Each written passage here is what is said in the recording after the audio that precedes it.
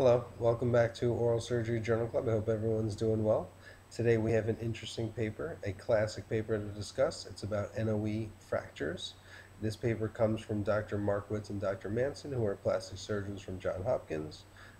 This was published in 1989. It was initially presented in a conference and then subsequently published.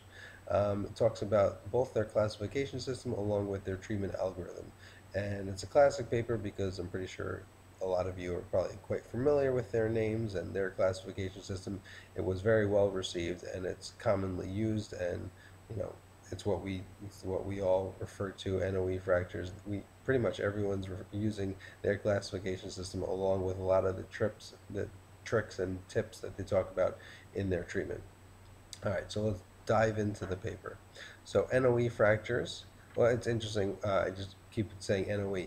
NOE is naso-orbital ethmoid, and that was a classification system. That was a term that actually predates Markowitz and Manson, although they interestingly preferred the term nasoethmoid orbital, which you see here even in the title, and throughout the paper they referred. So technically, they called it NEO, but I'm gonna just call it NOE because I think that's the term that everyone uses and probably you're more familiar with.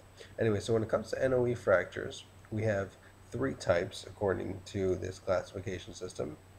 And the classification system is based on the comminution of the fragments of the comminution of the fracture along with the the medial canthal tendon and whether it's still attached or whether it's severed. And it directly correlates with treatment. They talk about how prior to them, people were trying to do this without surgery with like external splinting, and they got not very great results, and there was a need for surgery. They were doing the surgery prior to 1989, like in the 70s, with just wiring, and then they mentioned that in 1985, and then subsequently they were able to adopt plates and screws and more modern techniques. All right. So let's start with the definition. What is an NOE fracture? In the simplest form, I very much like how they put it over here. An NOE fracture involves the lower 2/3 of the medial orbital rim. Let me just show a picture of you so you can see it right there. This piece of bone, when you see a fracture right there on the medial orbital rim that extends up to the NF suture and involves the medial orbit and the piriform, that's an NOE fracture. And of course, this would be like a type 1 because it's not comminuted. It's just a single fracture, single segment fracture. So that is an NOE fracture. It involves multiple bones. It's the junction of the lateral nose, the inferior orbital rim, the medial orbital wall, which comprises the ethmoid bone and the lacrimal bone, the nasomaxillary buttress along the piriform, and the frontal process of the maxilla. And again, you can picture it right here. It involves all those bones that we just mentioned. That's an NOE fracture. Okay. In terms of diagnosis, physical exam, bimanual examination. So, I try to stick to the paper, but sometimes I like to mention like tangentially important things relevant to NOE fractures. So I'm just going to mention what a very common um, part of the bimanual exam. You may hear this term. It's a bowstring test. So I just Googled it, and this is a picture that comes up. This just shows it very nicely. What this test is when you put your finger here on the medial orbit or rim, and you're feeling the bone, and then you pull on the skin, and if the medial canthal tendon is still intact and the attachment is still intact, you're going to feel resistance. And if you don't feel resistance, or if you feel some bone moving underneath your finger, well, then you know you have disruption and you have, a type 2 or quite possibly a type 3 NOE fracture. So a bowstring test is one of those physical maneuvers, and most likely you're also going to diagnose this with a CT scan. And I mentioned already they were doing this with wiring, and then in 85 they started doing plate and screw fixation. Fine. All right, classification systems. So there's unilateral and bilateral. There's isolated and extended. Extended meaning it's like a panfacial, so it involves NOE plus other fractures as well. And within if we're just talking about NOE, he has three types: type 1, type 2, and type 3. So type 1 is a single segment, so no comminution. Type 2 and type 3 is where the comminution starts, but the difference is in type 2, you have comminution, but the medial canthal tendon is still attached to some central fragment of bone, and that's not involved. And whereas type 3, there's comminution that directly involves where the canthal tendon inserts, and essentially the canthal tendon is severed. Okay. Now, that knowing that classification system, that directly relates to how we're going to treat it. So we're going to jump. That's the next thing he's going to talk about. So here's a picture of a type 1. You can see this is a single segment. And even within single segment, he further talks about how they're not always complete, they're not always displaced at all the juncture sites. So in this picture, you could appreciate that here, inferiorly along the rim, along the piriform, it's displaced, but superiorly by the NF suture, it's non-displaced, and by the nose, it's non-displaced. So he talks about how you would treat this differently than if it was displaced, and he calls that a complete if it's displaced superiorly and inferiorly. All right, in terms of treatment, he talks about interfragment wiring that was done for some patients, and then later they started doing plate and screw. Okay, here's a picture. This, he calls this complete, so you can see this is displaced both inferiorly and superiorly. This would be a bilateral, but interesting, this is a bilateral single segment. So both the left and the right are one single segment. Now Now, next one would be, here's a nice illustration of a type 2 injury. Here you can appreciate there's comminution, but it still, despite the fact that there's comminution, the fractures do not extend into the area of the canthal tendon. Okay, so the canthal tendon is still attached to a central fragment. And then let's get to this last picture. This is nice. Here you see this comminution where the canthal tendon is attached is disrupted, and you have canthal avulsion. Okay, so that would be type 3. In terms of frequency, I did see a chart because it's pretty rare. I think that's worth mentioning. So type 1 was about 50% of the cases that he had, type 2 was 44, and type 3, super rare, only 6% of his cases.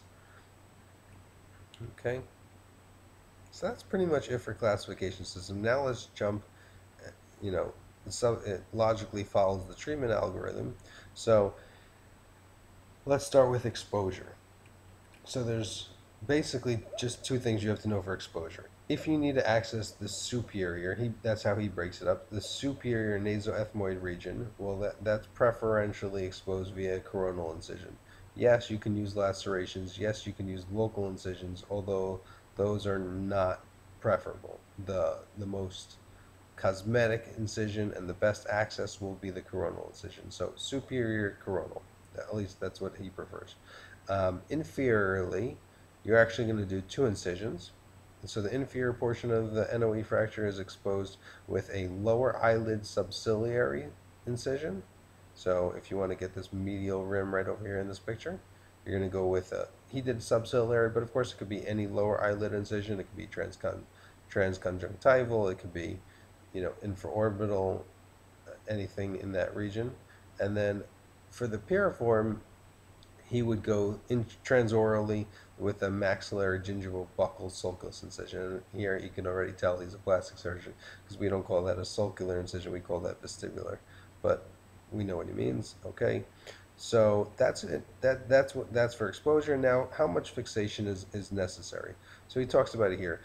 He says, what if it's in this non-displaced incomplete fracture? So basically, in that first picture I showed you before, you have no displacement superiorly, only have displacement inferiorly. So simple enough, you manage it by an inferior approach alone. Probably what you assume. And then when it comes to a complete unilateral single segment injury, he talks about how you should plate it both inferiorly and superiorly. And he talks about how if you're concerned about the medial orbital rim being lateralized, which would cause telecanthus, which probably should back up and just pause for a second and just talk about telecanthus.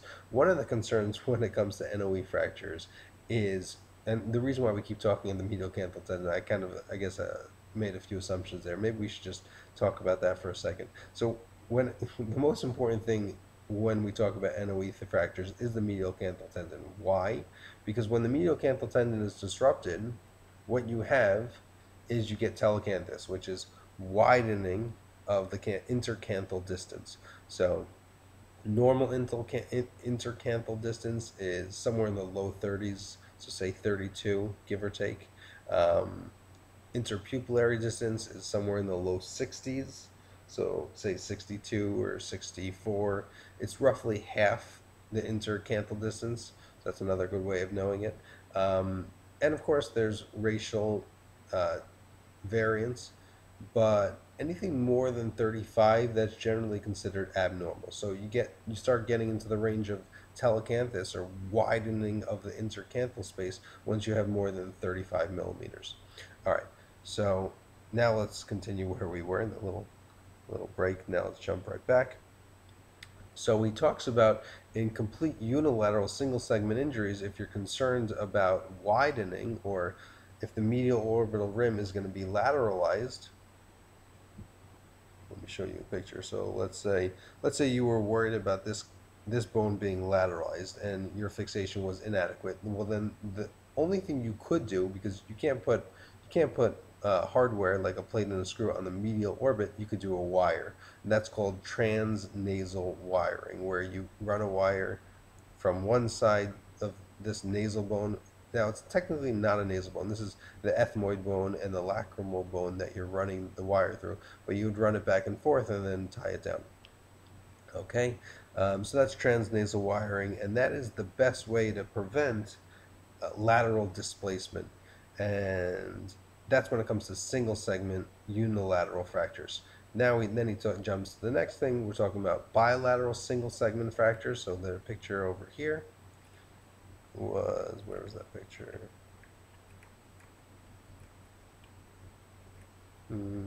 Skipped it. Right here. This is a picture of a bilateral single segment. He says actually, when it comes to this, interestingly enough, because as opposed to unilateral, when it comes to bilateral, you don't have to worry about telecanthus, assuming it's a single unit, right? Both sides can't lateralize because they're pulling on each other. So assuming it's a single segment, you don't have to worry about transnasal wiring. All right, so that's pretty much it for type 1. Now he talks about comminuted fractures, so essentially type 2 and type 3. Once you get to comminuted fractures, you need better exposure. You're talking about both superior and inferior exposure and both superior and inferior fixation. And then the question is, what about the canthal tendon? So if the canthal tendon is not detached, you should not detach it in the process of trying to reduce it.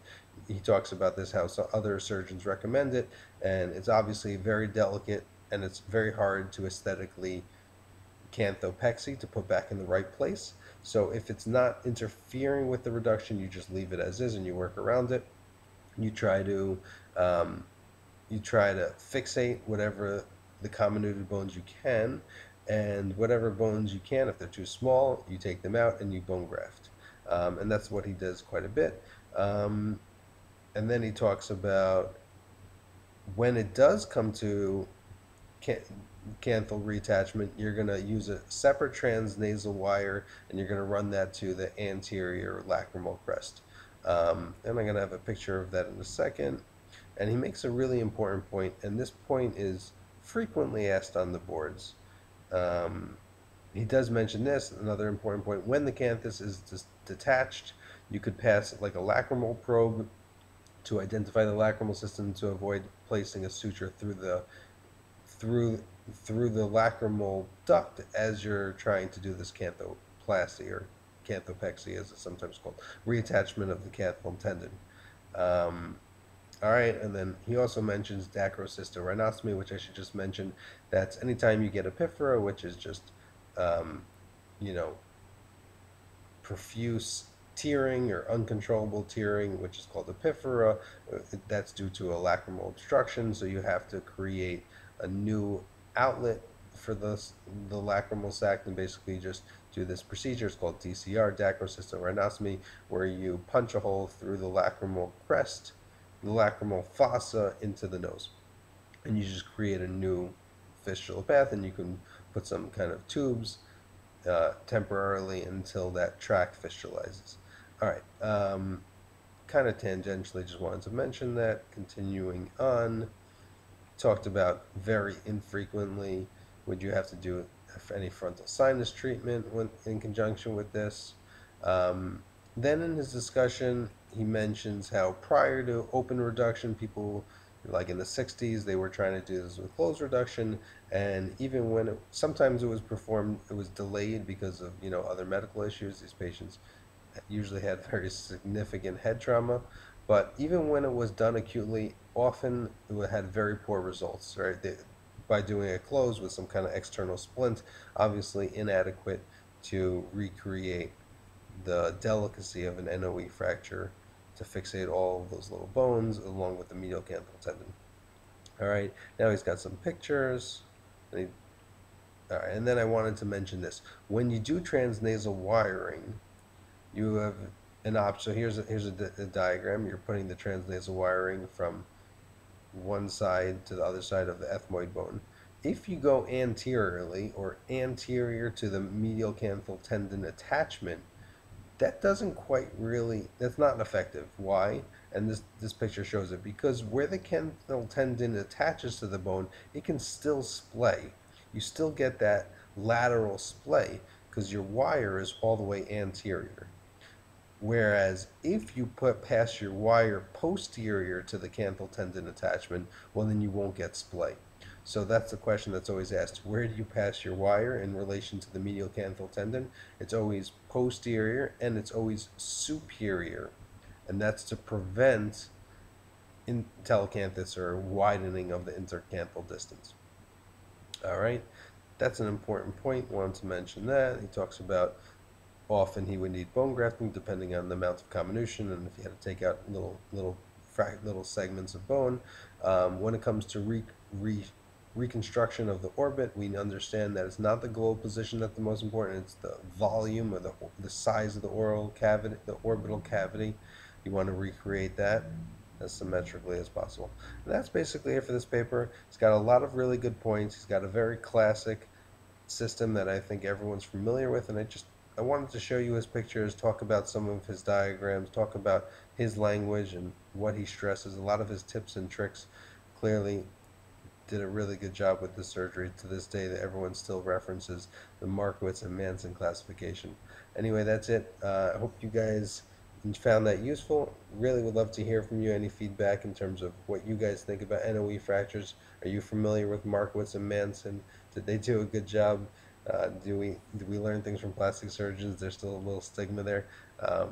Anyway, hope you guys have a great day, and I hope to see you again soon.